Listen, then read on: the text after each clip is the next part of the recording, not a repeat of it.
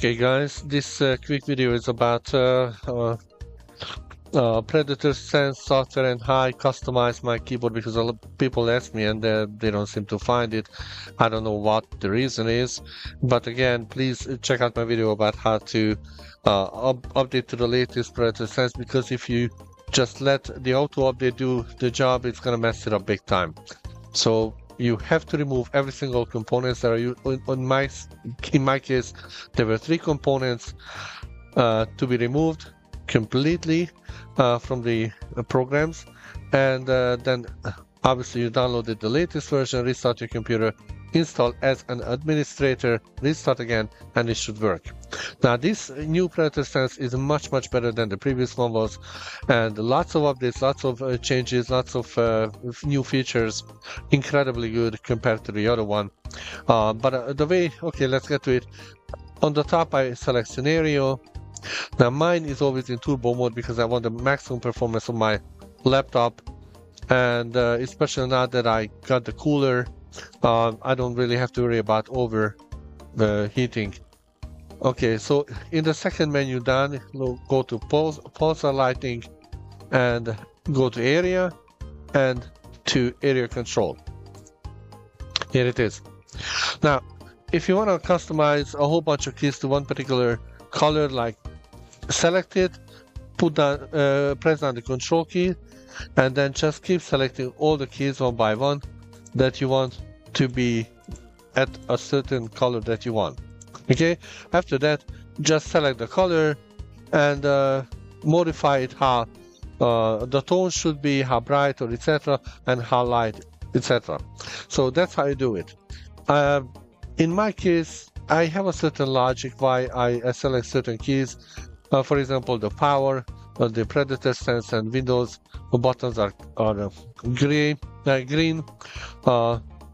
These arrow buttons are yellow because they're completely different from the others. The numerical keys are red. I want them to completely stand out from the others. And yes, these multifunctions, because obviously they're not only numbers but other keys as well, to be in a certain color as well. So that's how I do it. Now the light bar is right here, and you can again either select a static color or a dynamic. I select the dynamic, and that's pretty much it. Back to the keyboard, and once you save it, it will stay like that. But you can go to dynamic anytime, and from the presets you can select whatever is available. I prefer this particular setup for my taste, but whatever works for you. I tried, for example, for the main keys, the white color. I don't know, it didn't really stand out for me, didn't work for me, but whatever it is that you like.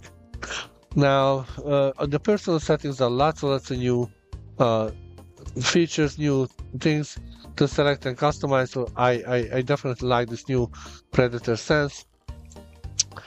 Also, fan control, I set it to auto, but again, you can select to maximum or customize. If you don't have a laptop cooler, I highly recommend to get one. Check out the ones that I got on video. It's don't just get any kind of cooler. I'm telling you guys, I checked it out and I saw immediately the problem with the regular coolers, because they just blow multiple fans spinning under it, and it just hits the bottom of the laptop, but it goes left, right, front, back, all over. It's just a dust creating mess. Okay, mine, the one I use, is isolated, completely isolated. What the fan blows up goes directly into the machine. That's why it has that phenomenal cooling effect. Again, more advanced settings, and yeah, that's it. What is it? Yeah, this is my setup. Just in case you're wondering, I have the 24-core laptop CPU, the 13th generation Intel i9 13900HX. At that time, this was the top model. Check out the CPU temperature. A lot of people complain that it's 80, 90, 95, 97 degrees for them. Well, mine can get hot as well, I mean, if I'm not in an air-conditioned room and I don't use the cooling, machine underneath the laptop, and that was the main reason. But now I have that. I also installed like cooling pads on the SSDs as well as the RAMs. I have videos of it. If you want to check out, go to my channel, check it out. Useful videos. And GPU is also a very good one, NVIDIA GeForce RTX 4080 laptop GPU. Obviously, these CPU GPU are not as powerful as desktop models, but I'm telling you guys, this is by far the most powerful laptop I've ever had, and it performs incredibly good, like a portable desktop machine. Okay, so fantastic. It's amazingly well designed. I had many MSIs. I also liked MSI. Very good cooling, everything, but still the body was so hot that I don't know. It was very too hot for me, and also the keys melted or something happened to them, and the how do you call this? When you open up the laptop's monitor, these little joints, they broke up. They broke off. All sorts of issues. So it's a design issue over there. This particular model from Acer is incredibly good, and I also like the 240 Hertz 2K display. And don't buy anything reflective. If you want to buy a laptop, reflective is going to annoy the living heck out of you, because there's always some sort of reflection and takes away your attention. It's annoying. So don't buy anything reflective.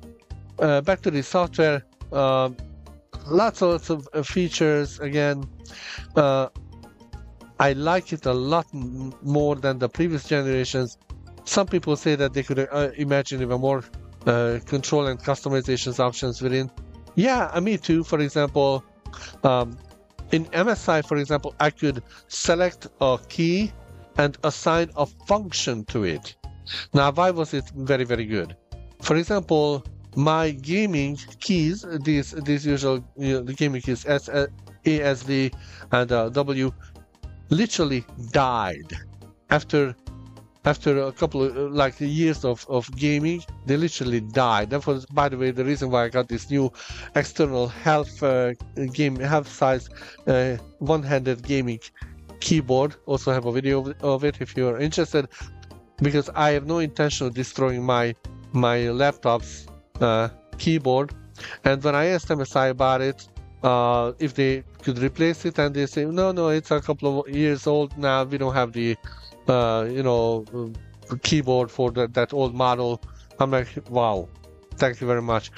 Only if I knew, So now, in order to protect my new keyboard on my Acer, I got this external health size one-handed gaming keyboard. So if anything goes wrong, and by the way, it's wireless as well as wireless, so very, very good. And I'm not busting up my expensive laptop's keyboard, so I'm protecting it in a sense. So I like it a lot, but again, I could imagine the functions that MSI had, like let's say select this, because for example it stopped working for me on my MSI, and I instead chose a different key, like this key or this key, whatever key, and assigned the W to that. So I was able to assign, or for example, if you use like a European or some cultural things like accent letters or something, you can customize it to that particular language. Now, in this case, we don't have that option. So that is one thing I could definitely, imagine as an upgrade. But again, there are other solutions, because Microsoft offers some programmer package. I don't remember exactly how you call it, but yeah, totally works, and you can customize every single key on your keyboard and change the way they operate if you want to. But that should be another video. Back to this, very, very simple, guys. Million questions. People say that they don't have a clue how to customize it.